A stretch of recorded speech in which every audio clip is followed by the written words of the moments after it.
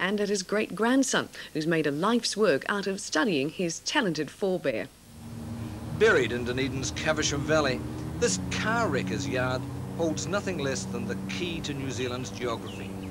From this place, 130 years ago, our first Surveyor-General set up the mapping system that tells us where we live today. But this man, John Turnbull Thompson, was much more than that. Painter, author, engineer, explorer, philosopher. He laid out Invercargill, he laid out Singapore. Yet he's one of the undersung characters in our history. What we do know of him is thanks to one man, his great-grandson, Invercargill surgeon John Hall Jones. Like Thompson, he's a driven man.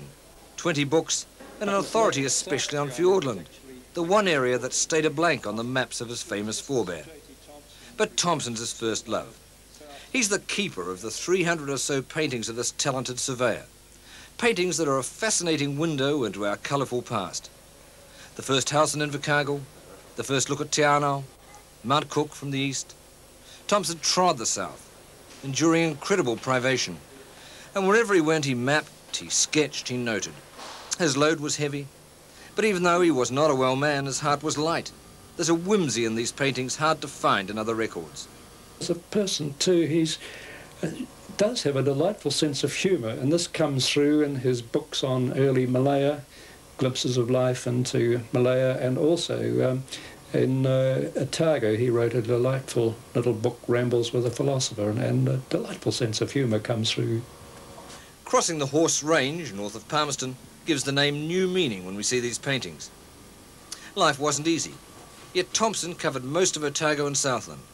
He named much of Otago after places in his native Scotland, St Bathans, Naseby. The story goes he gave the Maniatoto creeks their animal titles, Hogburn, Kyburn or Cowburn, and so on, simply because his clerks couldn't handle the Maori names.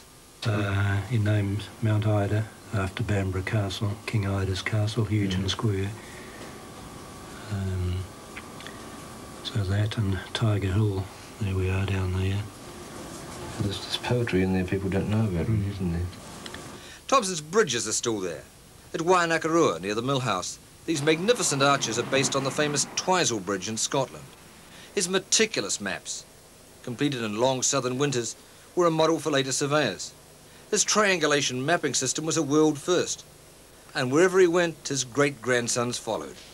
I'd always wondered if these rocks, this extraordinary rock formation actually existed, but last year in the Mount Aspiring National Park program, we climbed Mount Grandview, and here we have the rocks. Same rocks. Same rock, same formation, and the view of Hawea and Wanaka just as Thompson saw it. And very interestingly, he also named Mount Pisa, the Pisa range from the top of Grandview. I looked across south to Mount Pisa, and there was a great big leaning tower, just like the Leaning Tower of Pisa. And of course the next day I had to climb the Pisa range, and there's this massive tower about 30 feet high. Thompson, who was there to record Gabriel's Gully, who predicted the development of Queenstown, came to New Zealand a sick man.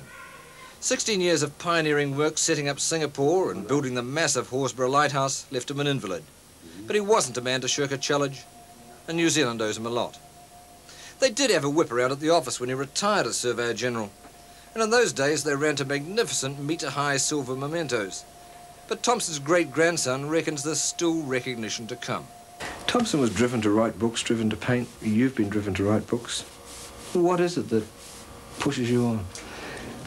I think it's a personal satisfaction, putting something down for the permanent record, which you hope may be of some interest, some value to future generations. It's a personal satisfaction, and I'm rather hoping my next book on a big illustrated history of J.T. Thompson will be number 20. I think that'll be a nice figure.